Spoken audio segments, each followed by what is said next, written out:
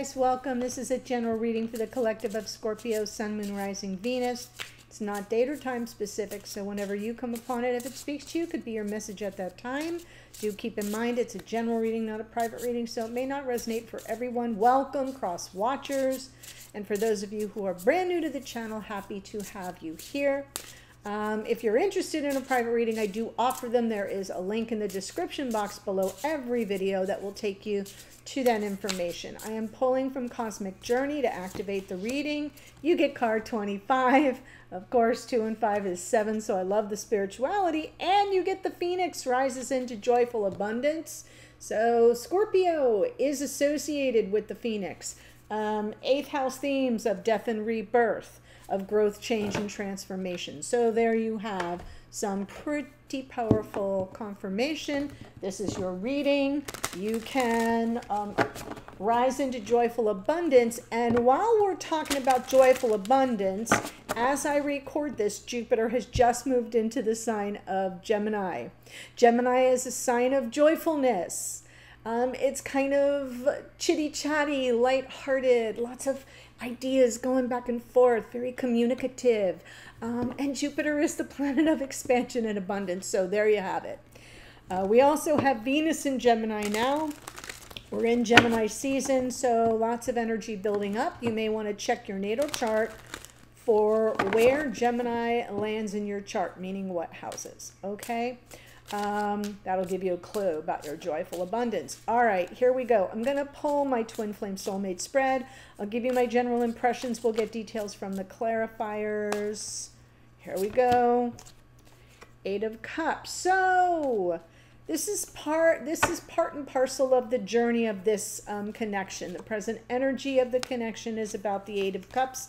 I feel like it may be a do I stay or do I go kind of a proposition. Yes.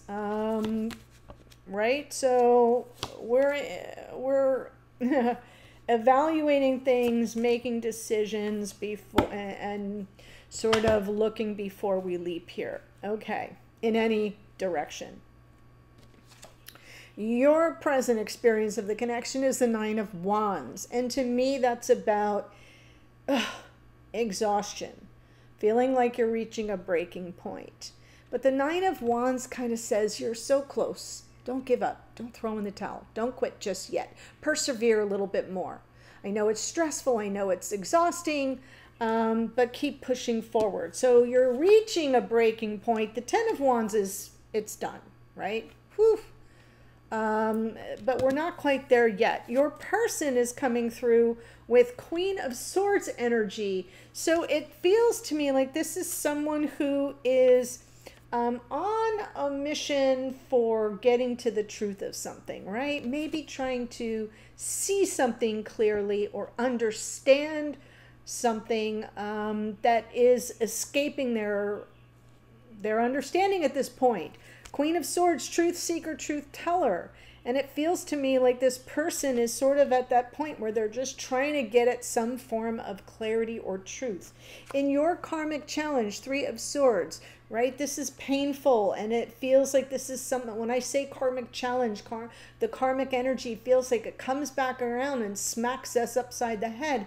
And it feels like you might be exhausted and frustrated that you keep landing in a position where your feelings get hurt or where there's some sort of heartache. Your person's karmic challenge, 9 of Swords, overthinking things, worry, preoccupation with something. Notice for this person, they have all this Swords energy. You could be dealing with an air sign, but it could also be that this person doesn't live in the realm of their feelings much, that everything is processed on a mental level, and it's driving them a little buggy. And so sometimes the Queen of Swords in reverse energy can be suspicious. She cannot be very trusting. She can be very cutting, right? So if the karmic challenge is this something that runs on a loop in this person's head and preoccupies most of their thoughts, and what they're thinking about is, you know, what's the truth of the situation, the obvious conclusion here is that they don't take things on faith. So the opportunity is to focus and make decisions based on how you feel about each other. not what's going on up here. How do you feel? Two of Cups. The divine guidance is the Fool card. So the Fool is about a leap into the unknown and taking a leap for love on faith. But the Fool card is also a card of assessing the risks, of the look before you leap. So I'm going to go with that for now. We'll see what the clarifiers have for you. Eight of Cups is where we begin. Four of Pentacles, Page of Cups, Eight of Pentacles. So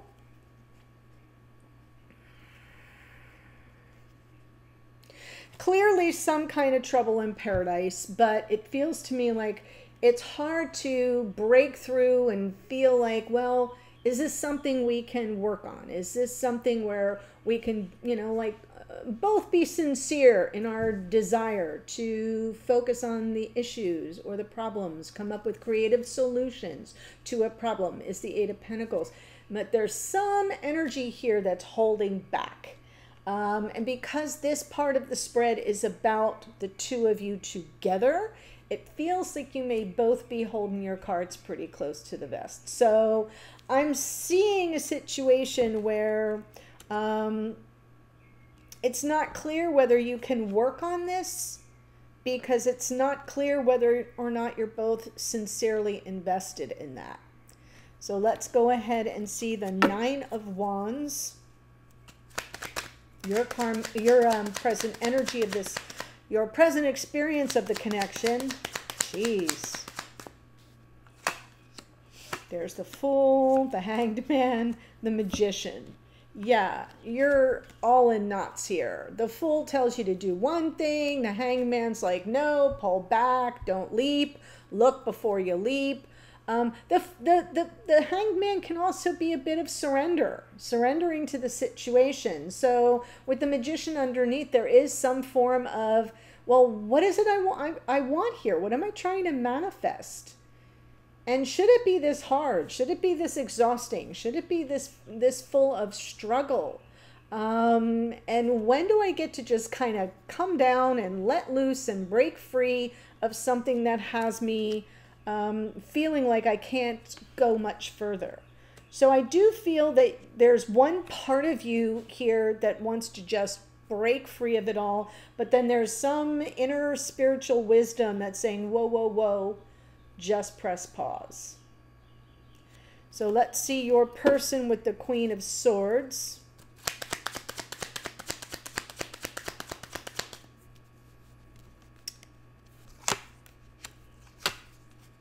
Wow. I feel like this person does not, there's something they are not believing when it comes to you. There's you know, justice, and we have the beautiful energy of the divine feminine, Queen of Swords. Queen of Swords is Libra. The Justice card is Libra. Libra is about diplomacy, about balance and harmony, but it is the ruler of the 7th house of relationships. And here we have Venus, which rules Libra. So underneath with the Wheel of Fortune, it just feels like this person is like, this is not my fate or destiny here. There's something that they're questioning. They're questioning something. And I feel like there's something that they're not taking at face value. They're making a judgment about it.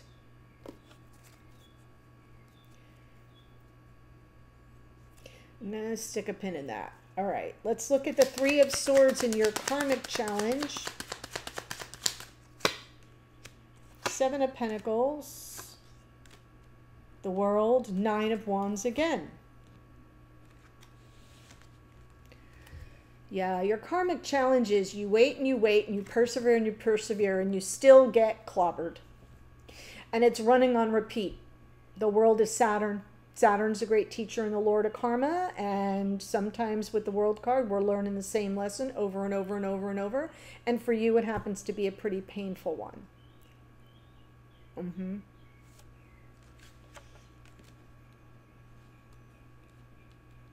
which is interesting because then that would suggest that maybe, like, the Nine of Wands can be pretty painful. The Nine of Wands can leave us in some measure of agony. And it may be that the lesson that you need to learn is that that love shouldn't hurt this much. It shouldn't be this painful for this long. And when I say that, please understand, because I know I'll get crucified in the comments. Please understand, do we have falling out? Does that hurt? Sure. Do we have a misunderstanding and feelings get hurt? Sure. That is not what I'm talking about. Relationships are rife with, ups and downs and insults to our integrity. And, sometimes we get hurt just by being human beings. That's not what I'm talking about. I'm talking about something that is so painful as to be a way of life. That's not love. So let's see the Nine of Swords, meaning that's the lesson you need to learn through this relationship, is that prolonged pain and suffering is not love. Nine of Swords, Emperor, Nine of Cups, King of Cups. King of Cups is associated with Scorpio. I feel this person spends a lot of time trying to cloak the truth of the depth of their feelings in something a lot less emotional. The Nine of Cups is wish fulfillment, emotional self-satisfaction. Notice he's like a barkeep here. He's kind of like, come on in. It's the Cheers mentality, right? Where everyone knows your name. It's cool. No big deal. But that's not the truth of the situation. That's not the truth of the situation. The truth of the situation is their karmic challenge is they overthink things so much and have such a tight grip. There's control issues here. I feel like this Emperor coming through reversed.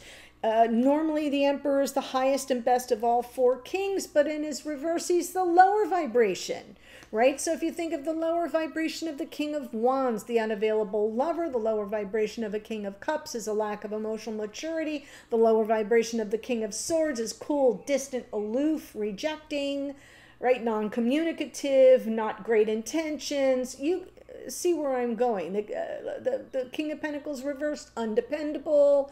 So we can also have this Emperor coming through as an over-controlling, almost to the point of tyrannical energy. And what's happening here is they're paying the price for that over-control, right? If they would just speak to the truth of the depth of their feelings, they wouldn't spend so much time over-analyzing and being obsessed adjacent. The Nine of Swords can be obsession. And I'm feeling a bit of that now because I'm looking at how they're judging you, right? They're not seeing it as a blessing. They're seeing this, this energy that's coming through here is not trusting and is judging.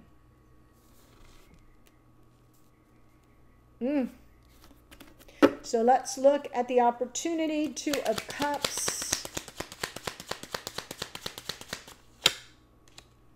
Knight of Swords, Five of Pentacles, Lovers. The Lovers is a card of choice, as is the Two of Cups. So the opportunity here is to clear the air, make sure you understand and are being understood. I feel there's something here that's not, there's like some chink in the armor. There's something here that is not on solid ground. That Five of Pentacles can be a sense of some form of rejection or abandonment or something that isn't very stable. It can be feeling devalued or questioning your own worth and value. So we got to talk about the elephant in the room and then choose from our hearts of our own free will what we want this to look like. So I'm seeing a potential here to clear up anything that leaves either of you feeling like you've been forsaken, right? And making the choice to do so. Two of Cups and the Lovers. Now the opportunity is the Fool. Let's see what Spirit has to say.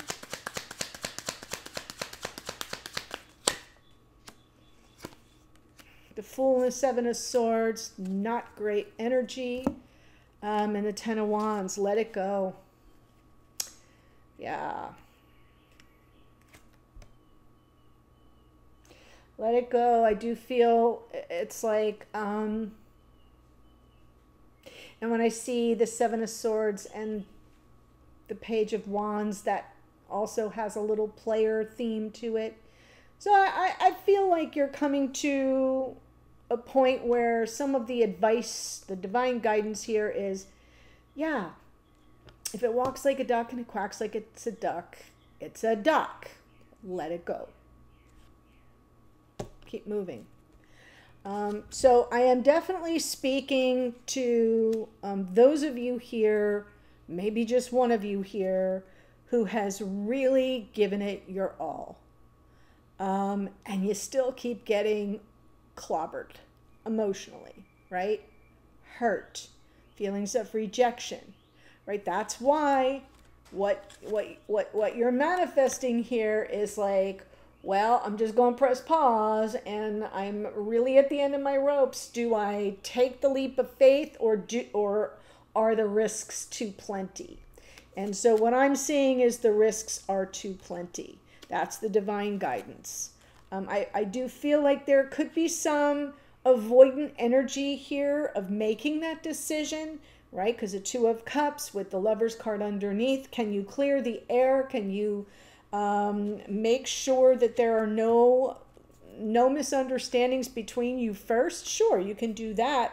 But if you're dealing with somebody who isn't going to believe you, who doesn't trust what you say, who judges everything very harshly, yeah, it's difficult. This is not an easy reading, but I pull the cards, I read the cards. And it feels to me like whoever this person is, they do feel things way deeper than they're willing to admit. And as a result, they kind of try to over-control the whole situation. Emperor in reverse. And they try to play everything off like, no big deal. Everything's good here. And that's not the truth of the situation. Everything isn't good here. So what I want to do is give you the astrology that shows up here, just in case that helps confirm things for you. I am going to take it to the extended because I want to dig a little deeper with our King of Cups. I really want to see what they're processing that you're not aware of. What, how do they see you at this moment, or think about you, or even feel about you? Their intentions. I'm going to get a card from behind the scenes, what you can't see, that you don't know, that you might want to, and then their message to you. What do they want you to know?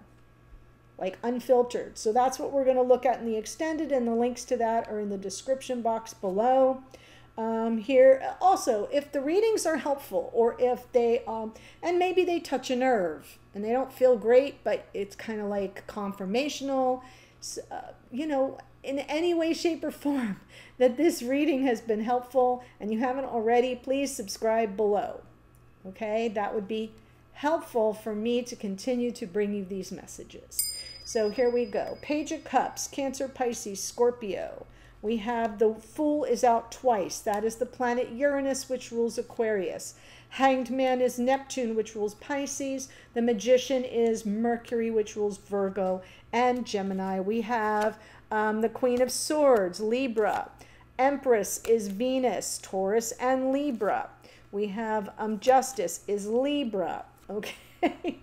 And the Wheel of Fortune is Jupiter, which rules Sagittarius. The World card is Saturn, Aquarius, and Capricorn. The Emperor here is associated with Aries. King of Cups is Scorpio. We have the Knight of Swords is Gemini, as is the Lovers card. So a lot of this decision making coming down right now in Gemini season for you. And then we close out with the Page of Wands, which is Aries, Leo, Sagittarius. So yeah, a phoenix rises into joyful abundance. Sounds to me like you're assessing the risk and you will soon be liberated from all of this, but I'm going to take it to the extended if you want a sneak peek into what's going on behind the scenes with this person. Thanks for joining me. Bye for now.